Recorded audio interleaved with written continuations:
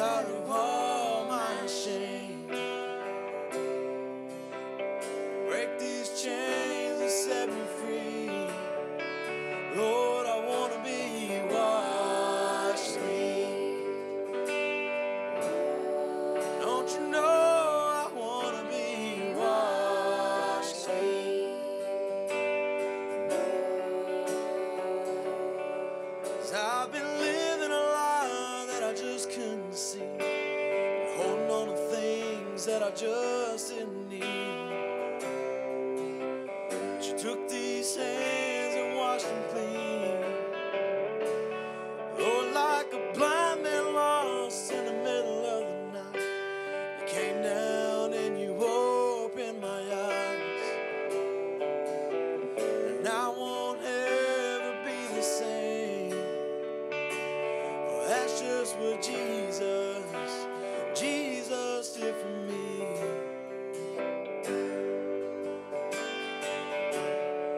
And he'll do the same for you.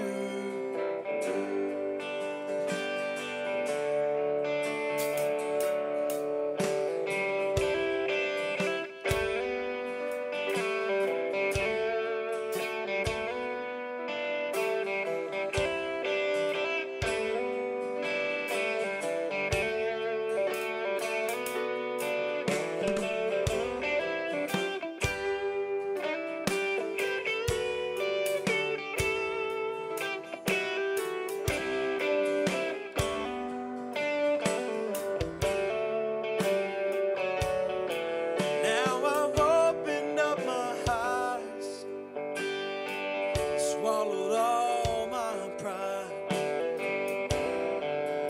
and I finally let you lead the way. Lord, I fall down on my knees, just a brother of your grace.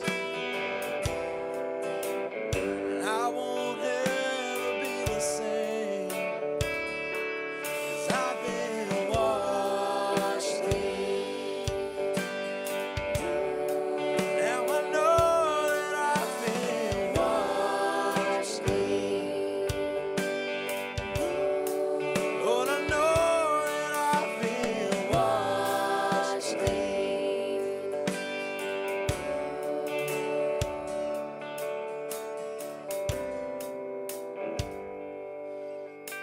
Brother Jordan, would you pray for us this morning?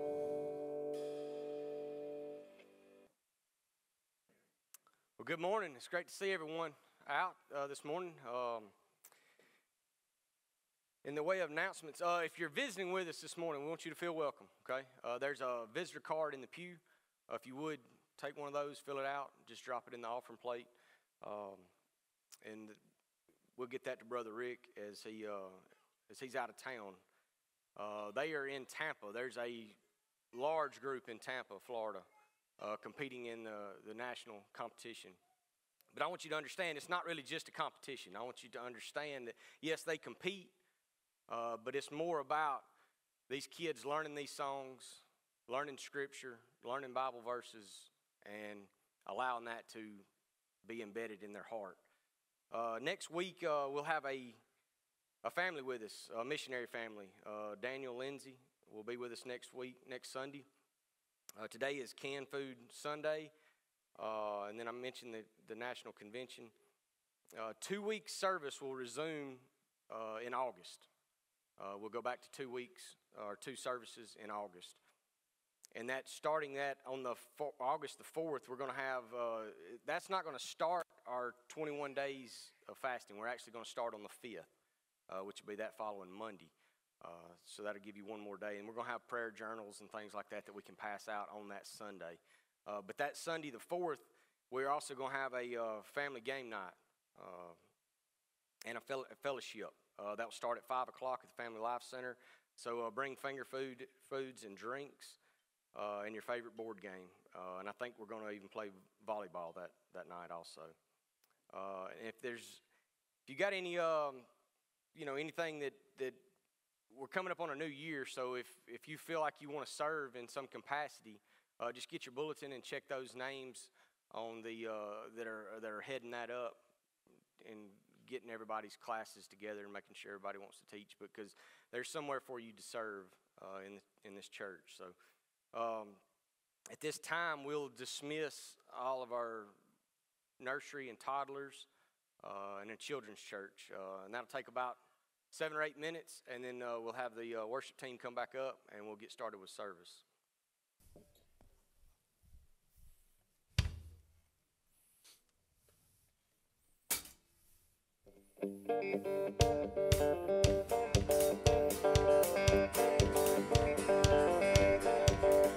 I heard an old story, how the Savior came from glory, how he gave his life on Calvary to save a wretch like me. I heard about his groaning, of his precious blood's atoning. Then I repented of my sins and won the victory. Oh, victory in Jesus, my Savior forever. He sought me and he bought me with his redeeming blood. He loved me ere I knew him, and all my love is to him. He plunged me to victory beneath the cleansing flood. I heard about his healing, of his cleansing power revealing, how he made the lame to walk again, and he caused the blind to see. And then I cried, dear Jesus, come and heal my broken spirit. And somehow Jesus came and brought to me the victory. Oh, victory in Jesus, my Savior forever. He sought me and he bought me with his redeeming blood.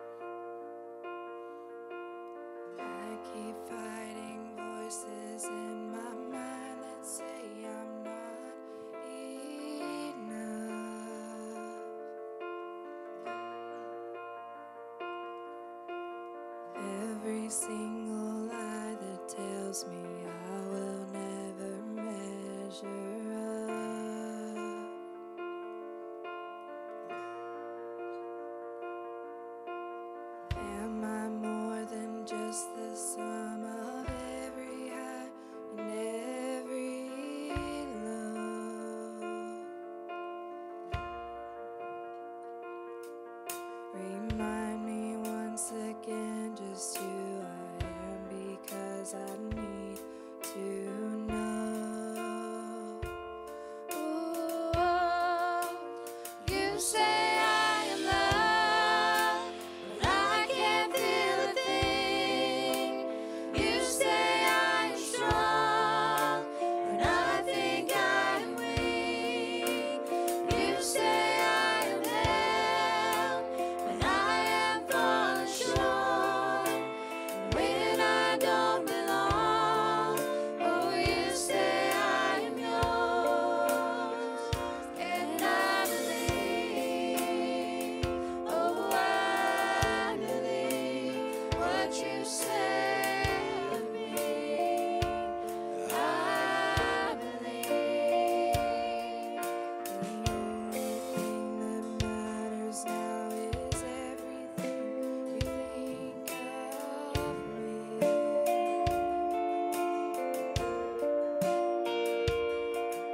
In you I'll find my worth, in you I'll find my identity.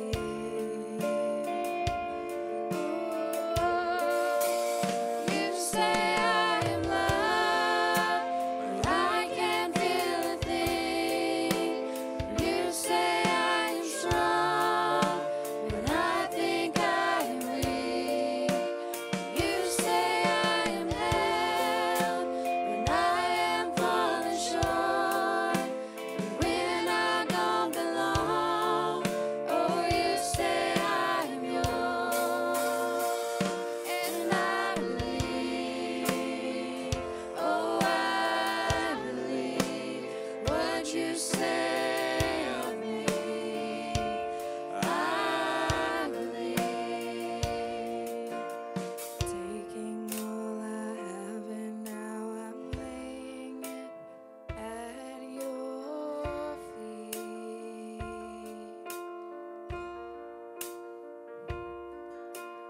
You'll have every failure, God. You'll have every victory.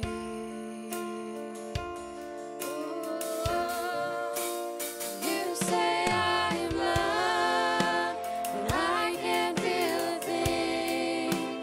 You say I am strong, but I think I am weak. You say I am held, when I am falling short, when I don't belong.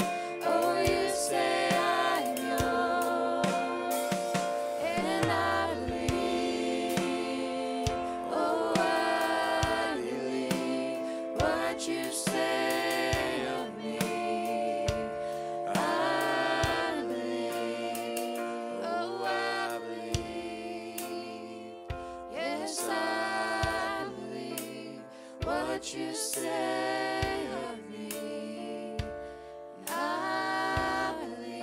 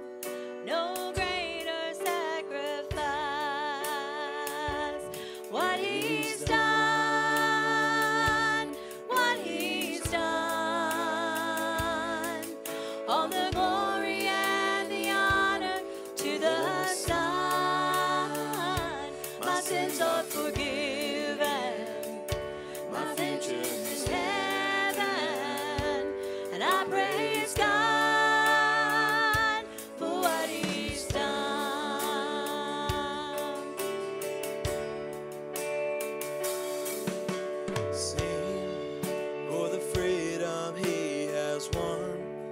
Even death is dead and done. His life has overcome. Oh, Speak, say the name above all names. Over every broken place, he is risen from the grave. and what he's done,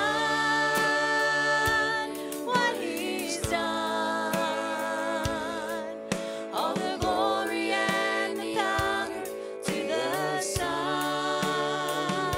My sins are forgiven, my future is heaven, and I praise God for what he's done.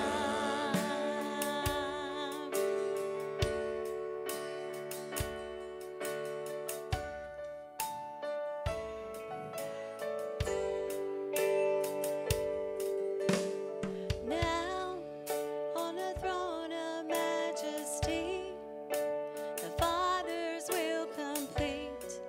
He reigns in victory. Oh, sing hallelujah to the King. He is worthy to receive all the worship we can bring. What he's done,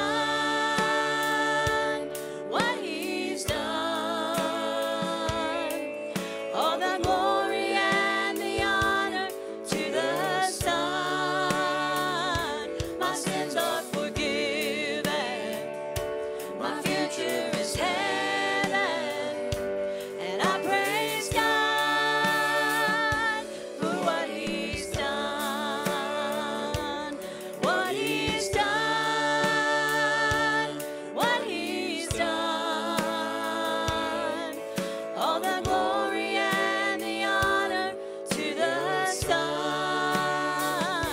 My sins are forgiven, my future is heaven, and I praise God for what he's done.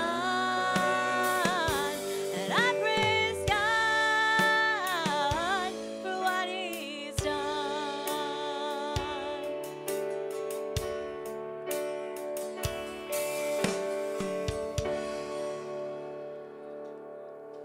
Brother Brad Sanford, would you pray for us this morning?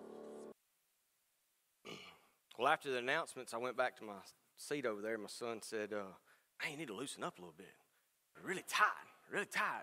I said, "Okay, well, you just come on up here and you can just be with me up here then, right? Let's see how tight he is, right?"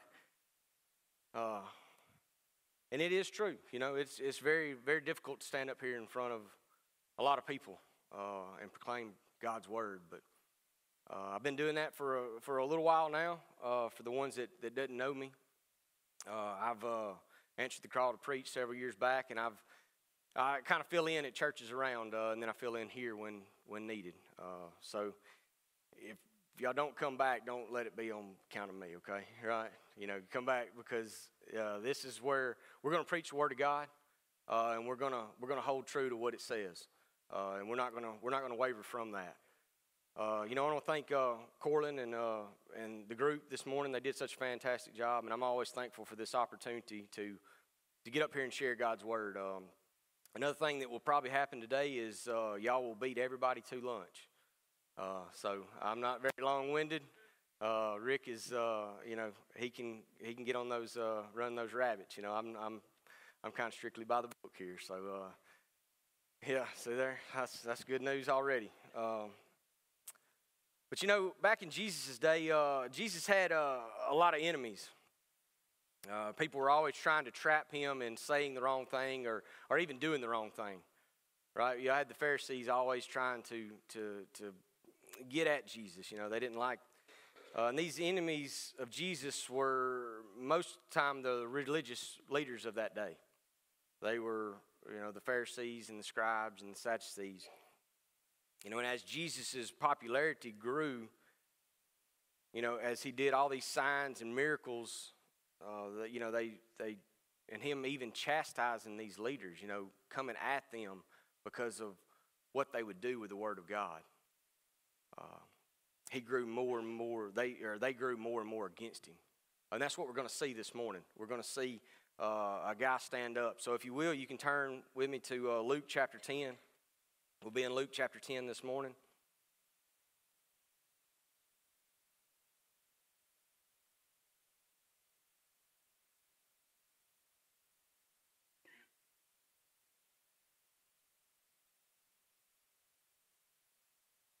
And so that's kind of where we're at. We're at Jesus, he's sent out his 12, he sent out his 70, and he's teaching right here. And this is what's considered the parable of the Good Samaritan. And we're going to start in verse 25. Luke 10 and 25. First, let's go to the Lord in prayer. Father God, we just ask that you come down and anoint your word, Father. God, just help me to get out of the way, Father, and just allow your word to be ever present, God, and just pierce the hearts of your people today, God. And we just want to give you all the praise and honor and glory. We just ask it in Jesus Christ's name. Amen.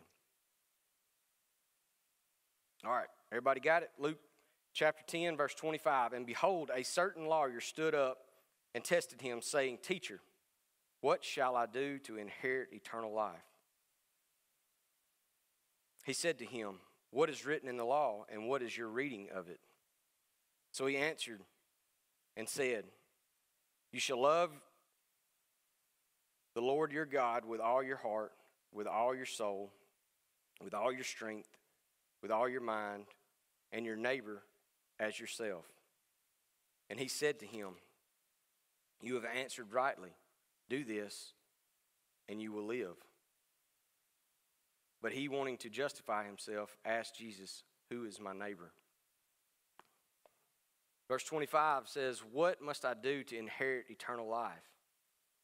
I think that's on the minds of a lot of people today. I think that's on the minds of a lot of church-going people today.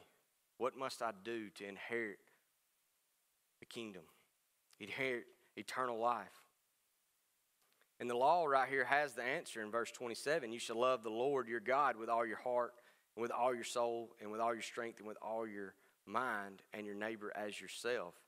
And Jesus said, this was correct. Do this, and you will live. It sounds easy, right? It sounds really easy just to love God and love people. But the problem with that is no one can hold perfectly to the law. As humans, we have this sin nature.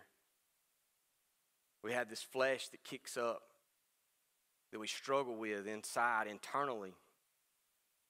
And this was passed down from the very beginning. Instead of this lawyer who was an expert in the law now, understand this lawyer, that means that he knew the law backwards and forwards. Instead of him seeking mercy, he wanted to justify himself and asking, Who is my neighbor? See, the religious leaders of this day, they were real self-righteous. They held their self to a different standard than everybody else. They thought that only the righteous was their neighbor. That's what they thought. They believed that if you were quote unquote with them or in their group, that you were righteous. And they were that would make them your neighbor.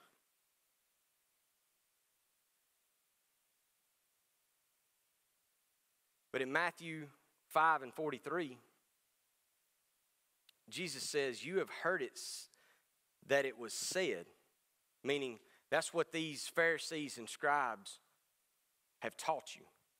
You have heard it said this way. You shall love your neighbor and hate your enemy. That's what these religious leaders was teaching in this day. They were teaching that you should love your neighbor, love the ones that are right with God, and hate your enemy. Well, who would be your enemy? It would be the tax collectors. It would be the prostitutes. It would be the sinners. They were being taught to hate these type people. But Jesus said, "But I say to you, love your enemies, bless those who curse you, do good to those who hate you, and pray for those who spitefully use you and persecute you." Well, that's two different ends of the spectrum there. They've been taught by these religious leaders that only the righteous, if they had an enemy, that they just hated their enemy. Where Jesus tells them that they're supposed to love their enemy. How hard is that to do? It kind of made me think about something that happened to me it's been about 4 or 5 weeks ago, I guess. I was at the shop and I sell chemicals. I had a guy come in that I've known for years. Dad knew him. He's been a customer for a really long time. But I've known that he had vehicle trouble. And so I was asking him about his vehicle. If he'd got it to the shop, if he'd, had it repaired and worked on. And of course, he just goes into a whole line of excuses. He blamed his brother's business. It was a successful business that maybe, it was just everybody was against him. Well, I didn't want to hear that. So I shut down and I just, I kind of got what he needed and just, I was real short. I was real blunt and just tried to get him pushed out the door. And when I did, my brother turned to me and he said, "Man, you really don't like that guy, do you?"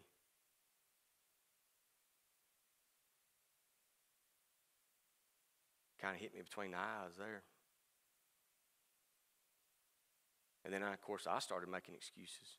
I started trying to justify who my neighbor was. And I can imagine that each one of you in here today have done the same thing at some point.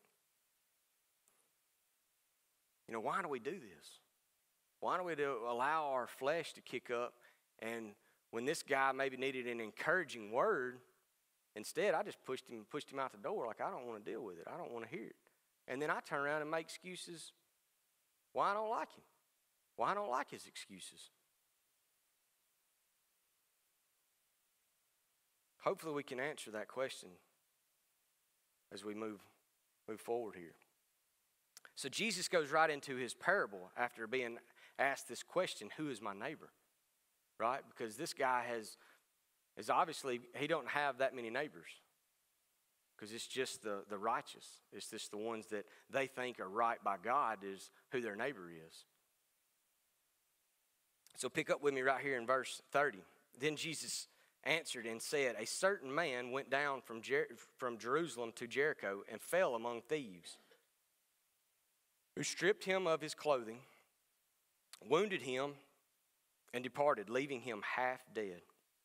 Now by chance a certain priest came down that road, and when he saw him, he passed by on the other side. Likewise a Levite, when he arrived at the place, came and looked and passed by on the other side. But a certain Samaritan, as he journeyed, came where he was, and when he saw him, he had compassion. So he went to him and bandaged his wounds, pouring on oil and wine. And he set him on his own animal, brought him to an inn, and took care of him. On the next day, when he departed, he took out 2 denarii, gave them to the innkeeper, and said to him, "Take care of him, and whatever more you spend, when I come again, I will repay you." So which of these 3 do you think was neighbor to him who fell among the thieves? And he said, "He who showed mercy on him." Then Jesus said to him, "Go and do likewise." This road that was traveled here was a rocky, winding descent of about 3,300 feet, over 17 miles. And it was notorious for thieves and and to be extremely dangerous. And we see that the priest and the Levite come, and they just kind of, man, I gotta keep moving on. I don't have time to deal with this. You know, this would be like the church today. Just passing up somebody that's laid half dead in a ditch. This would be people that knew the law. It's not people that didn't know the law. Let me put it that way. They knew the law. They understood what was required of them. But yet, if they touched this man that was wounded, you know, they would be probably deemed unclean, and they would have to go through a ceremonial process. You know, it was just a lot of paperwork to go with this. And they chose to pass by with very little concern. But the Samaritan had compassion. And we understand who the Samaritans are, right? They were hated by the Jews. They were despised and basically rejected. And one of their biggest oppositions that between the Jews and the Samaritans was where they worshiped God. You know, the Jews said you had to worship in Jerusalem, where the Samaritans was on a mountain. And this is one of the biggest problems that they faced. And that's why they hated each other so much. But this Samaritan, he uses all of his resources. He uses his wine for cleaning the wounds and oil for soothing relief, transportation to safety. He even pays 2 denarii, which is 2 days' wages. Not only that, plus any extra.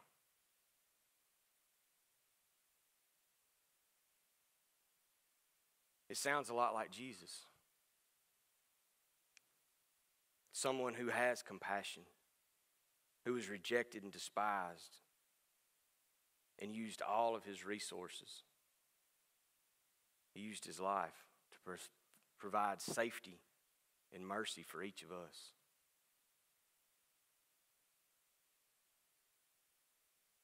So which of these three do you think was a neighbor to the one who fell among the thieves? And he said, he who showed mercy to him. Then Jesus said to him, go and do likewise.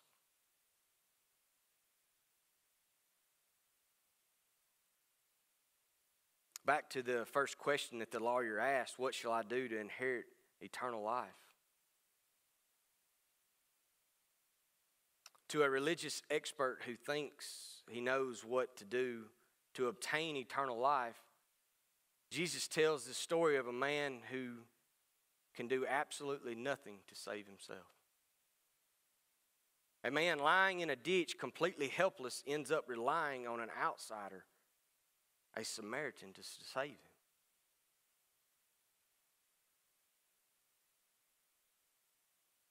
What would it take for the lawyer to realize that priests and Levites do not offer eternal life? Nor does obeying God's law. Religion cannot save you. Only Jesus Christ can save you. You can do whatever you want to do for the Lord, but that does not, by no means, grant you eternal life. Don't let anybody ever tell you that you can work your way into heaven, because that is false.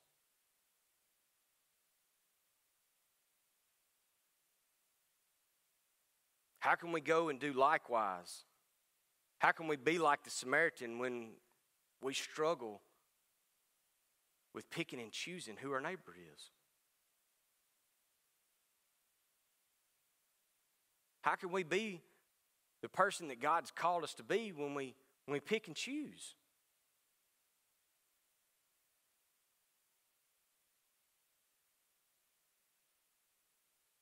I believe the answer is found in verse 27. You shall love the Lord your God with all your heart and with all your soul and with all your strength, and with all your mind. See, this lawyer skipped right over the first part of the command and went right to justifying who his neighbor was. How many times do we do that? Because I'm here to tell you, if you put God first, then you'll know who your neighbor is.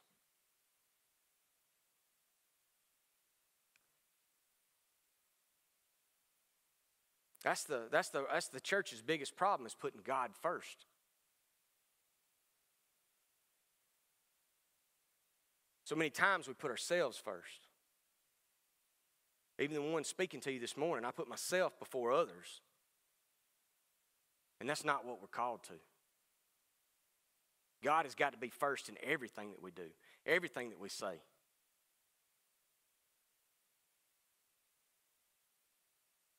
Going back to Jesus, which is our standard. You know, Jesus came to this earth to do his Father's will.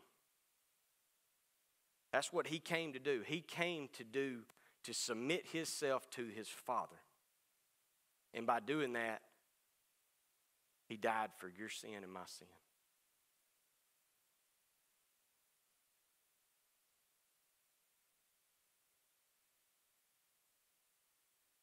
He did that so we could obtain compassion and mercy.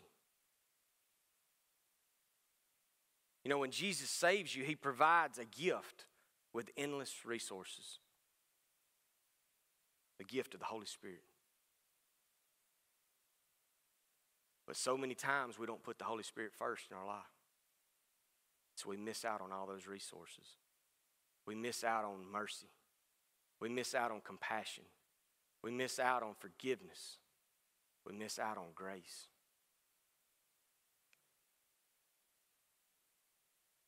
When we love the Lord with all our heart, it is very difficult for us not to see who our neighbor is.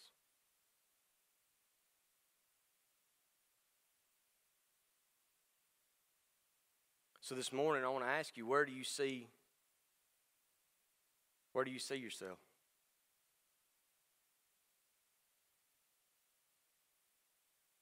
Are you the priest and the Levite? The churchgoers that just turn a blind eye to their neighbor? Or are you the Samaritan that lends a helping hand every time you see it? I would suggest that everyone here today at some point is the person in the ditch. We're held captive to sin. We're left dying in need of mercy. We're helpless. We're helpless. We need someone to come along and save us. And that would be Jesus Christ.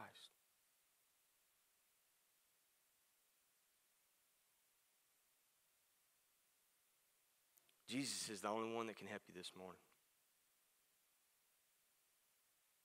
Your buddy can give you good advice. Your spouse can encourage you, but Jesus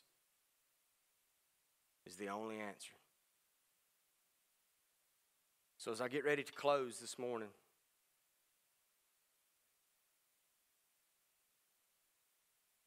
are you in need this morning?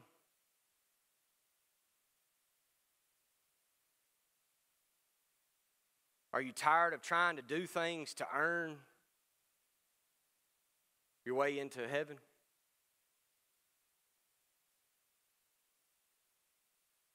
Because there's only one way, and that's surrendering to Jesus as your Lord. You can do all the good things you want, but until you put Jesus Christ first, you'll never know who your neighbor is.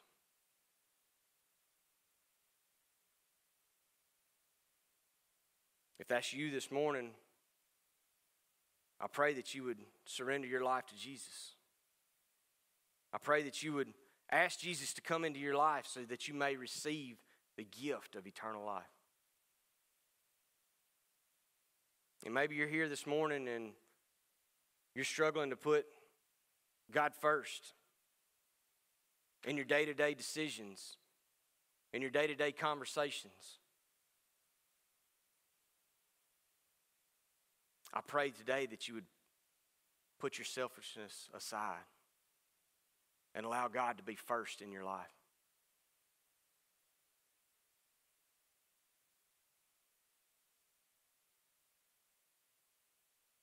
I pray that you would seek forgiveness and mercy this morning. I don't know what your need is this morning, and it ranges from one end to the other. But God is the only one that can help you. Jesus Christ is the only one that can fill that void. He's the only one that can save you. Stop trying to justify who your neighbor is. Put God first and allow God to open your eyes to see the need that is around you. I'm talking about the need of people dying and going to hell every day because you won't get right with God. God wants to use you. He wants to use each and every one of you in His work, in what He's doing, in the kingdom that He's trying to build. He wants to use you, but until you put Him first, He can't. So I'm going to ask that you bow your heads this morning.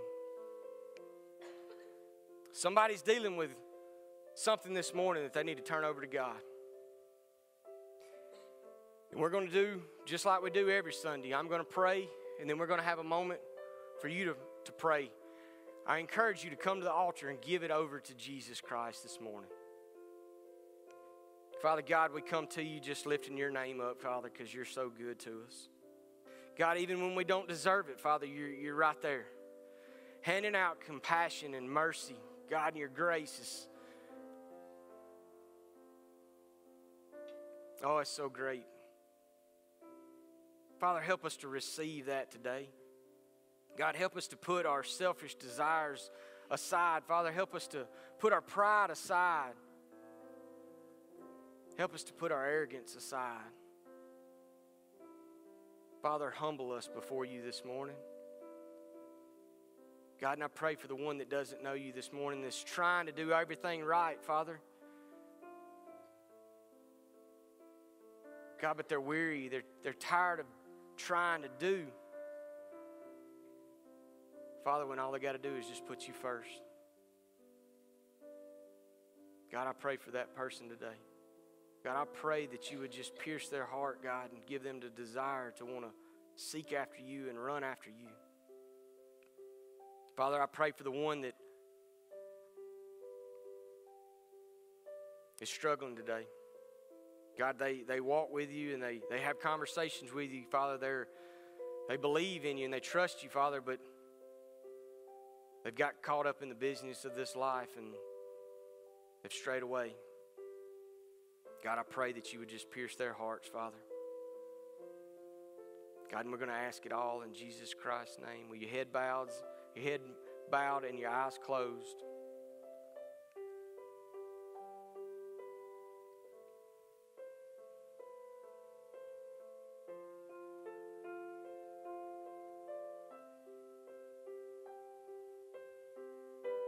If you need to come on. This altar's open.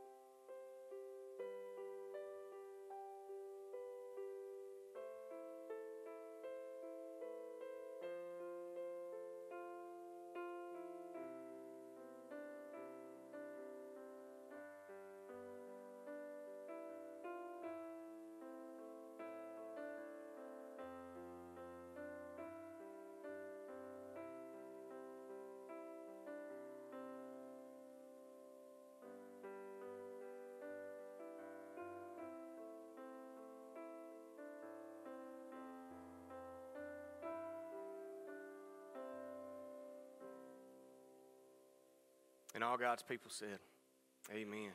Thank y'all so much for hanging in there with me. I know it wasn't too much, but the thing is, God deserves to be first for what he's done for us.